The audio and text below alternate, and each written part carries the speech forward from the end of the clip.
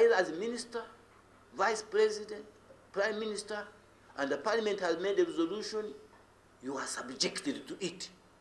If you do not obey it, you get out. It is as simple as that. The matter before this Committee of Rules, Discipline and Privileges is whether Prime Minister John Patrick Amama Mbabazi and Internal Affairs Minister Hilary Onek are in contempt of Parliament, as suggested by a motion moved by Queen MP Chemaswet Kisoso 2 weeks ago. Retired Supreme Court Judge George Kanyeihamba was invited to give legal counsel on this matter that has pitted the legislature against the executive over allegations of bribery in the oil sector.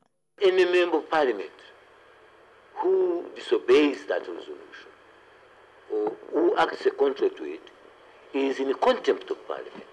Kanyeihamba, a professor of law and highly respected legal brain, also scoffed at Attorney General Peter Nyombi's submission yesterday that the Prime Minister and ministers are not subjected to parliamentary resolutions. The act of removing them from office may be the President, but Parliament has the power, as I speak now, today, to say to any member, get out. And you must immediately get out. Whether you remain there performing your duties in your office or in a hall somewhere, that may be a matter between you and the President. A former Attorney General and Justice Minister in the NRM government, Kanyeihamba also said it was wrong for Peter Nyombi to fault the Speaker of Parliament for accepting documents which Nyombi said were questionable. The documents claiming that Mbabazi and Minister Onek took bribes from oil companies were presented on the floor of Parliament by Western Youth MP Gerard Karuhanga. Forgery is not proved by a statement of anybody, however eminent there in the country. It is forged by scientific evidence. The embattled ministers protested their innocence while appearing before this committee and argued that the documents implicating them were fake. On this matter, where Nyombi agreed with the ministers, Professor Kanyeihamba was less than impressed as well.